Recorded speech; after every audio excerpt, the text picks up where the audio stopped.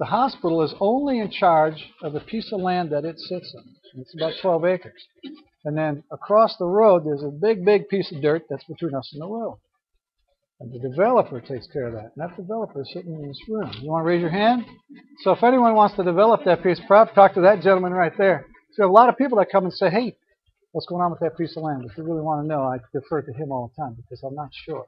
But he's a busy guy, and I know he's taking care of it. All private rooms. We have a website that's recently been launched. It hasn't been search engine optimized yet. But people are finding it because we're getting resume submissions all the time. It's www.lakewayregional.com.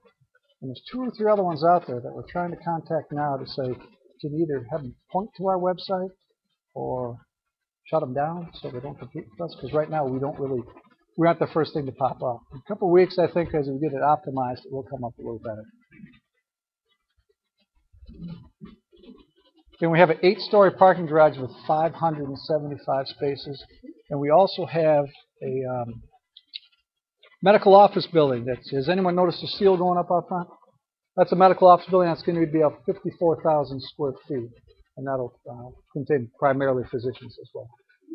All right, now let's have fun. What about questions? This would be unbelievable if I walked out of here without a question. Yes, sir. Yes, sir. Yes, sir. I should cover that better. And we're also we're in the process right now of contracting with all the major payers, the Blue Cross, Aetna, United, Cignas of the world as well. Yes, sir. Good question.